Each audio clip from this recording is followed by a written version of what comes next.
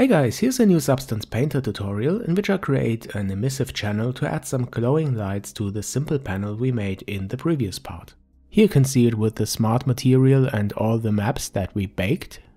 And the first thing you have to do to add emission is to add an emissive channel here in the texture set settings. So just click this little plus icon here and choose emissive.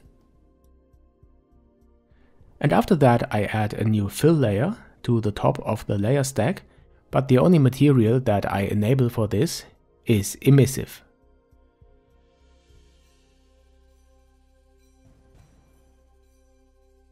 Okay, then I define a color for this, for example a blue tone, and then the object is painted in blue. But of course I just want some special parts to be blue and emissive, so I add a black mask to this layer that masks everything. And then I can use a white brush to paint onto the mask where I want the emissive parts to appear. But before I paint, I select a different alpha, a rectangle, this one here, and then I go to the shader settings and increase the emissive intensity.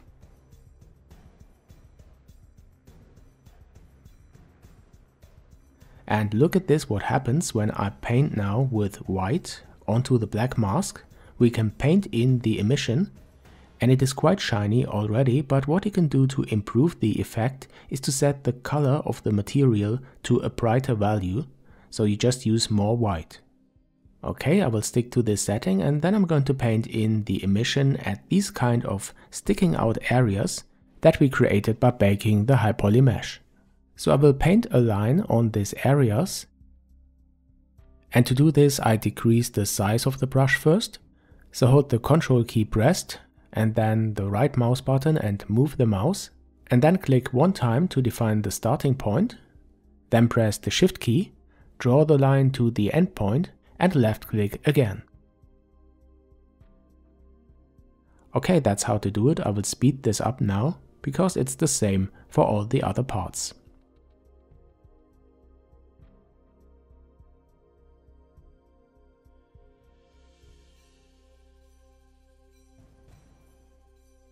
That looks really nice, but I think I will turn the color of the material to a kind of yellow or light green tone and add a bit more white to it.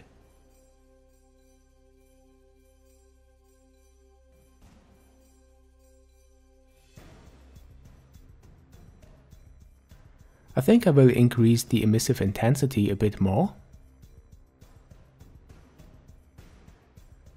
Alright, and if you like you can also adjust the glare post-process effect and play with the values for luminance, threshold, the remap factor or the shape.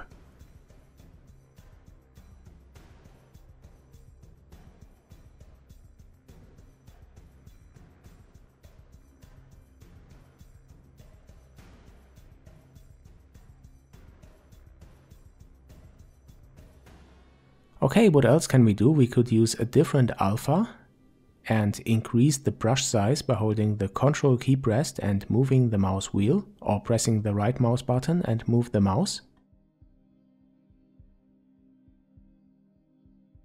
And then select the black mask and paint this alpha onto it with a white brush.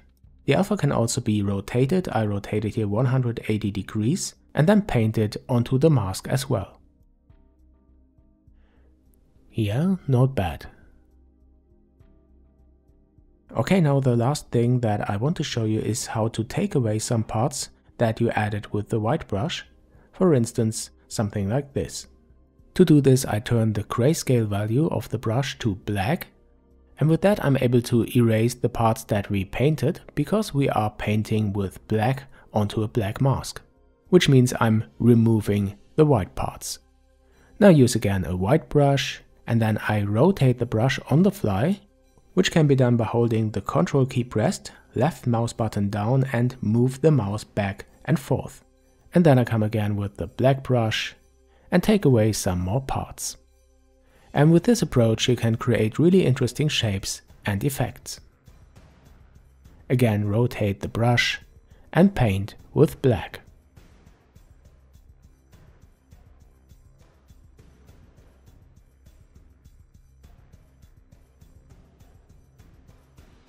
So guys, that's it again. I hope you find this useful and you like it.